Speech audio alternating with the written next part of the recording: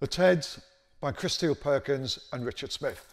It measures just over 8 inches by 11 inches, softback. First edition 1979, approximately 120 pages, 69, 70 images, front cover, and there's an image on the back. I think there's about 69, that's about 70 images. Published by Travelling Light and Exit. The name Exit, I presume, comes from Chris Steele Perkins' association with the Exit Photography Group, which is part of the survival programs, which we covered in an earlier video. This book's been published 3 times. This is the first edition, 1979. The second edition, which was published by Dewi Lewis in about 2002, I think has about 128 pages and a lot more pictures, so they reissued it and added some unseen photographs from the series. And then it was published again in 2016. I think one of them publications was to coincide with an exhibition of the TEDs by Chris. The second edition, I think, is very similar to this, with the same typography. This might be in white, and the third edition, I think it's more italic, the writing on them, and it's hardback. This is obviously the softback. So get back to this. The book came about with a commission by New Society magazine, which commissioned Richard and Chris to spend some time documenting the TED revival in the 70s. I love this book. I think it's fantastic. I think it's well done. I think for the time, 1979, obviously it's beautifully observed. There's some great stuff. And the pictures themselves are quite interesting, and I'm going to look at that. I'm going to look at the format of the book and work through it. I've got to be very careful with it because it's very tender. It's very sort of fragile. So here we got Chris Steele and Richard, and we've got Travelling Light Exit. We've got the acknowledgements and the publication bits there dedicated to Mary, and then the intro. Now the pictures, the majority of the pictures, and as you will see, none of them are dated within here, but most of them, I think, were shot around 1976. What is the book about? It's obvious it's about the TED culture. The 70s was the period of the TED revival. I'm aware that there was a revival in the 60s. I'm not quite an authority on TEDs, and I won't even go into it. All I will say is what I know and what I can make of this book. So what is this about? This is about what is referred to in the TED world as plastic TEDs.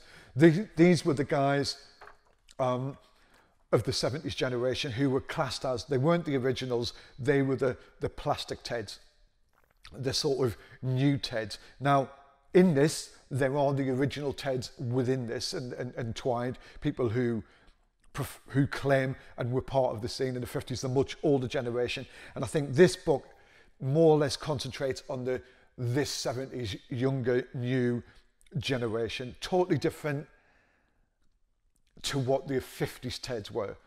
So let's just run through it roughly, and I'll give you a sort of outline to what the book's, sort of how it's formatted. So there's 3 different styles of images in here. There's this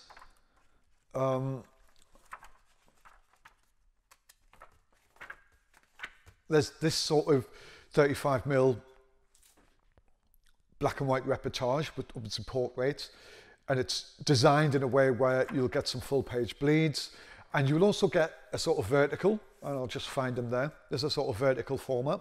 There is a lot of verticals in here, and I find it quite brave to do a lot of verticals, especially away from portraiture, which is quite interesting. So we've got the reportage style, then we've got this sort of almost Richard Avedon style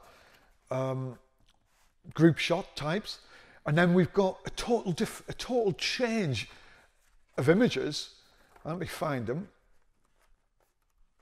which is somewhere here. Yeah, we've got this square format, which I love. I love something in each of the different styles. I particularly like the quietness of the square format. I love the approach here. I think it's quite a sort of Richard Avedon approach to it. I think it's a lovely documentation. I think it's nicely set up, simple, but it's just giving you the person and the individuals, and it's sort of couples, and mainly couples and things like that. And then you've got the reportage. So let's talk about this front cover. I think this front cover is done on purpose because it's a little bit edgy, it's a little bit aggressive in a sense. It's sort of this guy looking at the camera with a cigarette out of his mouth. I'll just pull this down a little bit. It's giving you that sort of Ted edge, if you want to call it. It's, even though I presume there was violence and gang culture and all that sort of stuff in the 70s, but the reflection on the Teds of the 50s, which was a sort of really violent, tribalistic gang warfare and attitude and stuff going on with the Teds. And I think this particular picture is sort of reflecting the more aggressive approach to the Teds. For me, I think it's on purpose because I think there's other pictures in here which would have offered a much more 70s view of the Teds. But some may argue, this is my point of view. There'll be plenty of people watching this disagreeing and whatever. This is just my view and my perception. So let's go through it. All right, Richard's text is obviously here. We have,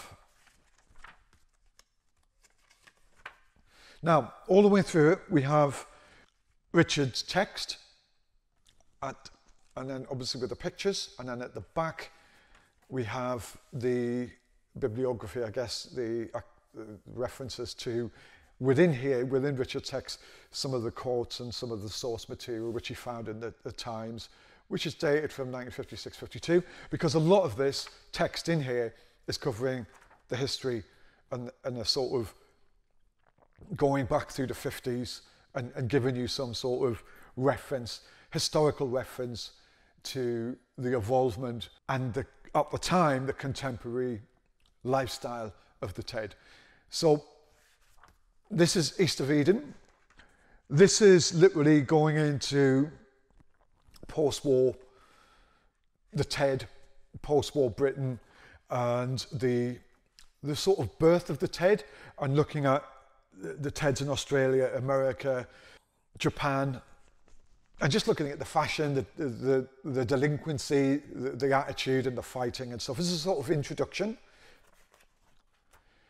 Dream, Dream, Dream here is literally looking at the war children, how it evolved, how the 50s became a different time, a more affluent time for the working classes and people, and how fashion and things were evolving. People had more money to spend. Layman Anger was talking about 1956, which was apparently the year of the Teds, gang warfare, tribalism, violence. So it's a nice sort of introduction before we really move into the pictures. She wore leopard skin and her tits were big. Just looking at the gang identities, the riots, and then the sort of more or less the end of the Teds around 58, I think, with national service and stuff like that, and how the sort of national service changed and sort of brought down a lot of the Ted culture, changed the Ted guys coming in, going on national service, and they were coming out the other end totally different. Now, again, I'm not quoting, I'm just roughly getting a gauge off what's written here. So you can argue that later. I want to look at the pictures and the structure and the narrative, and we'll just give you a quick insight into the words. So we've got Kenny, Stan the Man. I can't tell you where a lot of these are. I presume some of them in London, but it does go into other places where the guys were and girls were geographically. And there's a lot of, I love this vertical. I think it's quite not, I say it's brave. It's interesting doing a lot of this and putting a lot of this vertical reportage in. I may be wrong. Nice double page spread. I'll just try and bring this down a little bit. They've got a little less conversation, which I think is looking more at this sort of 60s revival, how it became a little bit nostalgic, and Bill Haley was prominent again. It wasn't so violent. The 60s was a bit more hippie-ish, I guess, and it was just looking at the sort of state of play in the 60s with the TED culture. Serious 70s. I think, again, both these things are looking at the resurgence of the music in terms of the bands like Shwaddy Waddy, Rockabilly, Shakin' Stevens, all these sort of new, I guess, plastic TEDs really, but it was a sort of resurgence of the music. And this book is about that. It's about the nostalgia. It's about the people who are keeping it alive, the people who were around at the time but are still around now and doing discos and keeping it sort of shows and get-togethers and clubs and stuff like that, and then the introduction to this new generation. And this is sort of really nicely charted. I think some of the text is quite informative. If you get the book, you do really need to look at the text, and that's why I'm talking about it, because it is quite important. We've got the cover here. This is in the Red Deer in Croydon, and this is in Market Tavern. So there isn't obviously these things in some of them. This is a bit more informative. I love that shot. It's a really lovely shot. And again, about 1976. You got some, I don't know where that is. I seem to have a little stain there. I presume that's me, the book. I've never actually seen any of the Dewi Lewis books. I may buy the 2002. This book here, I actually saw online a week ago for £17, which I thought was pretty strange because it's worth a fair bit now. But check this out. You can probably find it, but you can definitely pick up the Dewi Lewis books. They're all over the place, and get it on the Dewi website or on Abe Books or other online retailers. We've got Wild Angela and Bill Zinton, and then Harold Evans. And this is the sort of the revival and the sort of people who are still around. And this guy here, I think this was one of the few pictures which was shot in 1975. This is Sunglasses, Ron Staples. This guy is the self-acclaimed, as it says in here, king of the Teds. He was doing the rock and roll revival discos and stuff like that. There's a picture of him somewhere else and things, but again, we've gone on that vertical portrait, 35mm. After all these years, again, this is how it's changing. It's sort of like community shows, raffles, just discussing how the TED culture's changed. This is in Portsmouth, lovely interaction. So I think this is a great book. I think for somebody who doesn't know anything about it, it just offers a glimpse into it. And for when it was published, 1979, I think it's a lovely historic piece. That's all Kent Road in Newcastle, and Newcastle there. Lyceum in London, Adam and Eve in Hackney. As Chris is obviously getting around a little bit. And as you can see, there's sort of themes, there's a lot of togetherness on it, man and man as well, but there's the love and stuff like that, which the love side isn't really associated with the 50 Teds as well. And this is a more sort of depiction of the coming together of community in a sense. And you wouldn't sort of associate 50s Teds with that girl-boy, nice sort of kissing type of shot. I might be rambling on a bit, but I'm just trying to sort of work it all out in my head. Tongue-tied Danny, that's tongue-tied Danny, and that's tongue-tied Danny there. I'll just drop this down a little bit. This thing here is called Flashback, this section of Richard's text. Again, just talking about the memorabilia, and I presume because it's 76, I'm not sure how old Danny is, whether he's plastic or he's an original, I'm not really sure. And this is just talking about the discos, memorabilia, get-togethers, just, you know, literally reflecting on that past culture again. The Loft. Now I think this is an introduction. I think it's somebody called Desmond Terrell I think this is just literally an interview with about a reflection of how the Teds have changed. It's just another insight. I presume the Loft's a place. Now this is about Desmond Terrell and talking about his involvement with the police. But I think this is sort of him, Richard, talking to different people as well. But this first bit here is about a guy called Desmond Terrell. These portraits, I love them. It is reminiscent of Richard Edwardian as well. I love them, and they're beautiful. And I think it's a lovely mix. You've got the, you know, the sort of 35mm reportage. You've got the horizontal, got the vertical style reportage, and then you've got these lovely, totally different style. He may have been doing it on purpose. He just, maybe it was a little bit of lapse in time and he went back to it and he shot it like this. I just think it's quite interesting. I love the neutral background. I love the way there's no background. I like the way it's just focusing on the people. And in a sense, it fits with the nostalgic approach. It's looking back at sort of more, these are the plastic Teds in a sense. And it's superb, absolutely beautiful. If this was a whole book like this, I would love these on their own. But and this is why I begin to think this is a really nice, clever book. And Chris is really good, you know. He's using a sort of a range of different styles while he's shooting this. And I'd love to see the bigger edit of this. Again, that sort of thing. And I wonder, I get a feel that this was shot around the back of a club or a pub. There's no dates on it or times or places on it. I wonder if he's gone to somewhere like the Loft or whatever it was called, got these guys around the back of the entrance or on a sort of Ted's weekend away, and he's got them all individually and shot them.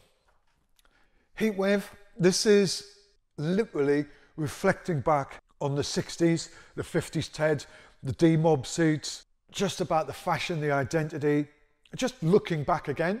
And I think, obviously, now this makes sense where these are positioned, and it's looking and talking to the older Teds who are around and, you know, looking at stuff, and there's like interviews and stuff like that there. And that's 50s Flash. Now, I think this is going back to, let me remind him of my name. I think that's his Sunglass Ron Staples, I may be wrong. I think the Confederate flag there, and this is the disco and stuff like that. And that's where we are now in the territory of the book. I'm not sure the dates of these, but as I said, I presume it's 76, 75, 77, that sort of period. I'll bring this down a little bit. Dancing, this is in Hull.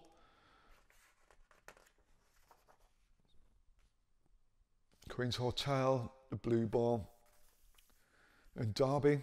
So looking at the dancing, again, it's the sort of looking, and this is, you know, the sort of flashback, the retrospective nights and the parties and the discos and the shows. And in a sense, when you're covering Teds in the 70s, it's never going to be like it would have been doing it in the 50s. You're not looking for the flashpoints and the fighting and stuff, because you're not really going to get them there. Even though 70s wasn't a sort of easy time, it was a quite violent time. There's a lot of aggression and stuff, but I think as the Teds are, and what this book's not covering at all, is that.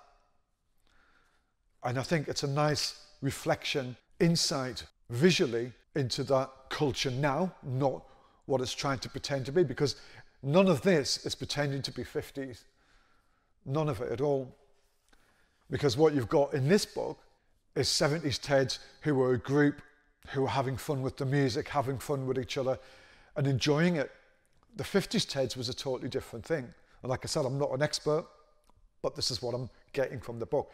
And what Richard's text is doing is giving you that insight into that hullabaloo, that aggression, that whole riot of the small part of the 50s, which was the sort of birth of the Ted culture. So this book, if you're looking for fighting and aggression and all of that, you ain't going to find it. And that's not what this book's about. Such a great shot. Almost got it full bleed there. It's such a good shot. And I can't see any use of flash in it. I just think it's this guy here. It's a little bit brighter, but black and white film's amazing, isn't it? I would presume it's a shot on Kodak 400 of some description.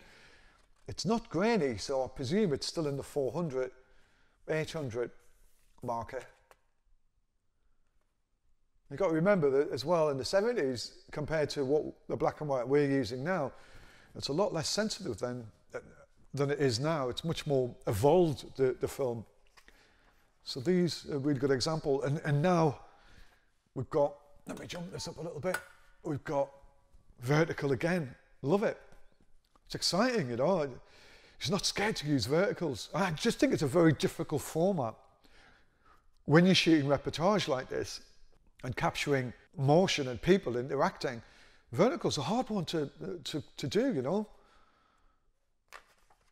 It's great again, look at that. So now we're going back to the text, the big night out, trips away. Looking at the bands, the Zodiacs, looking at the Shazam, the Riot Rockers and stuff like that, just sort of reflecting on the bands, and then we get back to the picture. So it's just intercutting with the images. Marching. Now, this is interesting, this one. I'm not sure who did it, but there was a think around, it doesn't have the date here, not that I can see. But anyway, this was about a petition which was drafted and set out, and I think they got about 80,000 signatures to get more rock and roll music played on the radio. So there's an insight there into that. Now here is, I love these pictures, is the square format. Again, totally different, much quieter than the other stuff, the reportage style stuff and the verticals, a little similar to the quietness of the other style pictures like these. That's so quiet. They're beautiful, absolutely beautiful.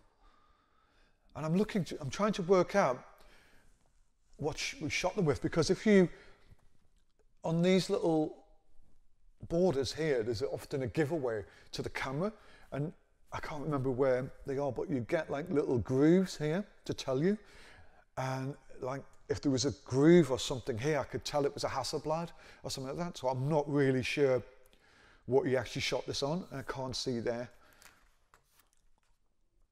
or there to what you actually took it on. I presume it was something like a Bronica. It could have been a Hasselblad, I may be wrong. Now, I'm not sure when these are shot.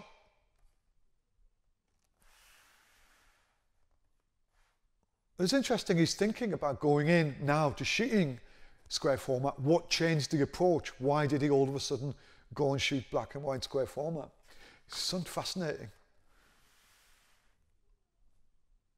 And you can see now, if looking at the different style of pictures, how they've chosen, or how Chris chose the front cover. Because obviously I think the book's more about this. I think it's less about that.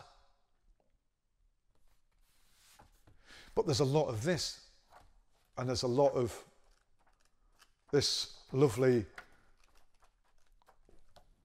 quietness coming together portraits. So it's interesting, none of this probably would have worked on the cover.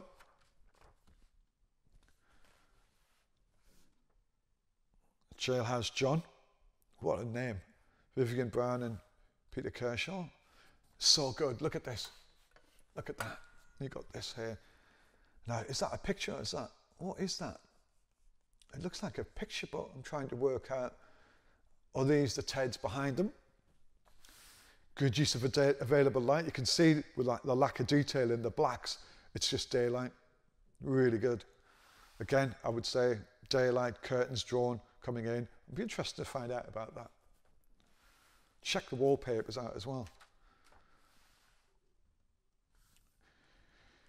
John O'Neill and family. It's interesting, Chris has, in the last couple of years, has done something similar with other people's living rooms and people's houses and stuff, so it's obviously something he was intrigued to do.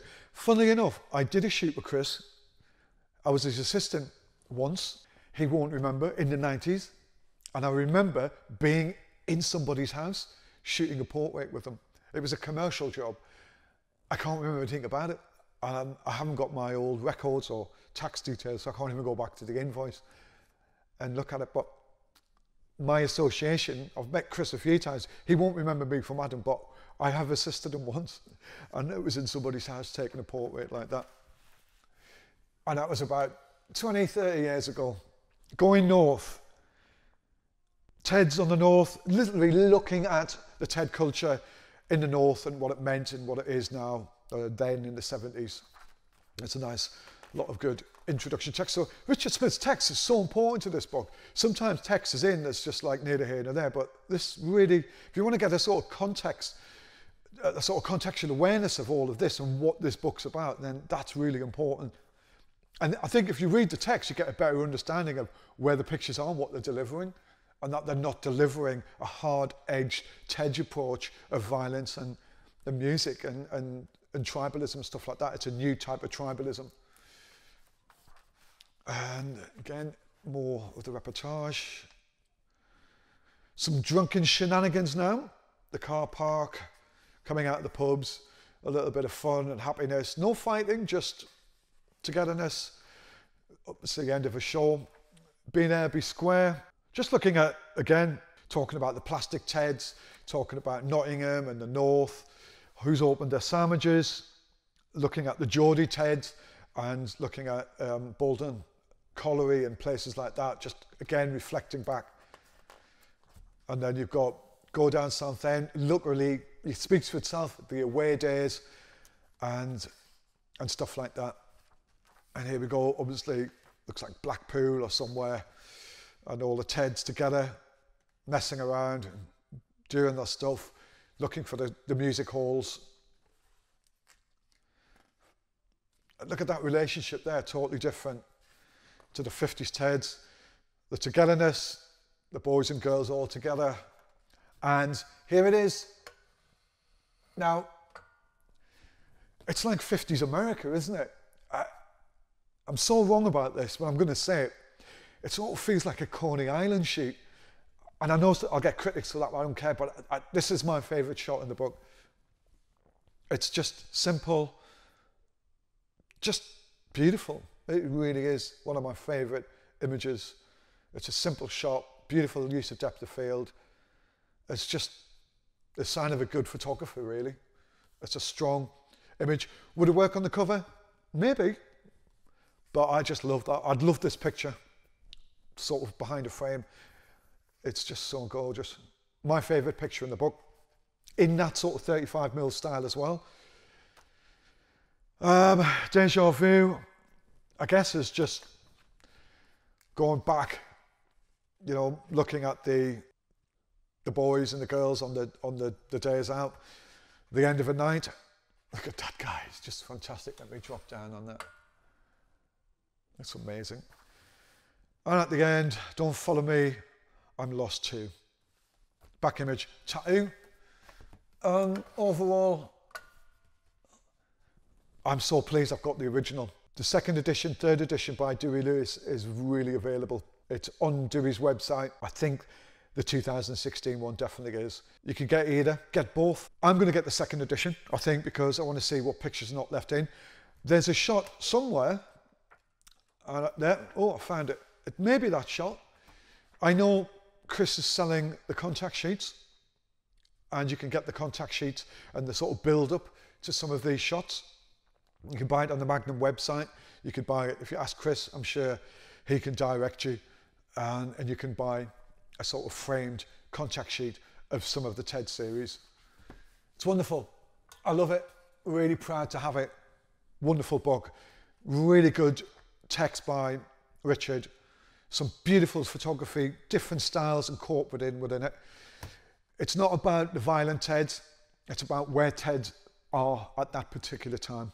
Thank you for watching. Please leave some comments. I'll put some links for the book and some other links for how you can buy the pictures and Chris's website and stuff on the Magnum website. Thank you for watching. Please subscribe, please share. Remember, these views are just mine. I'm not always right. I just love photography, I love books, and I'm a proud owner of this.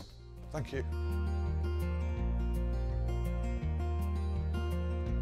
We are floored, we are bound down. See us, careless corpse, see us, steal the dawn. We are storm.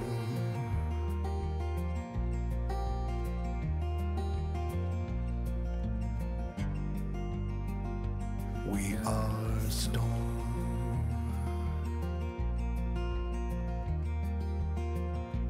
see us